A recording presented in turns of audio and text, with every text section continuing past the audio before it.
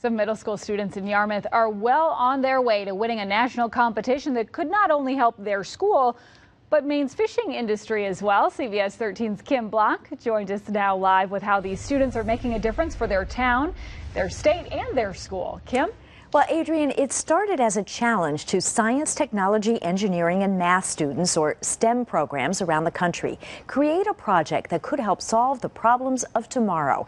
That nationwide competition has landed a school in Yarmouth in the top 15 with their eyes on the grand prize.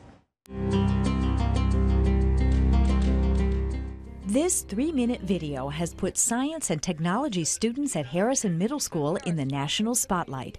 They created it as part of a challenge by Samsung called Solve for Tomorrow.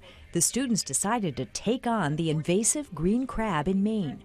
The green crabs, little crabs, are eating all the juvenile clams from 5 to 39 millimeters.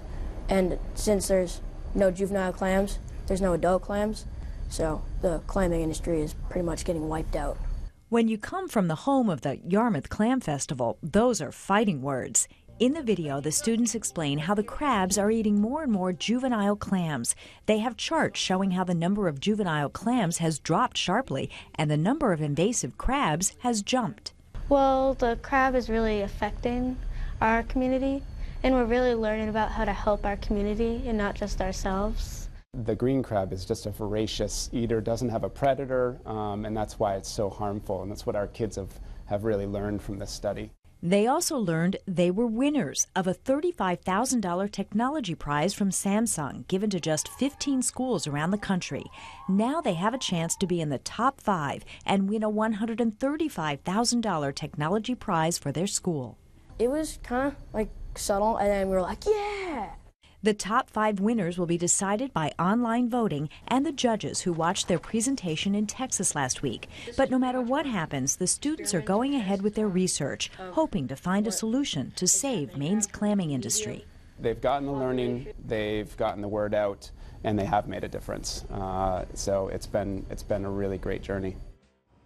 Now, in addition to raising awareness about the invasive green crab, the students are also conducting several experiments to help keep track of the species and possibly prevent the crabs from eating those juvenile clams. So, Adrian and Greg, they've already accomplished quite a bit, but they do have their eye on the big prize, and they actually do have a chance at it. It's wonderful. And you mentioned online voting is a piece of that contest. That's right. That is a key component. In addition to the judges, people all around the country now are going online and voting for their favorite schools. We've put a link to the voting website at WGME.com. They have to place in the top 5 in order to win. They're currently in 4th.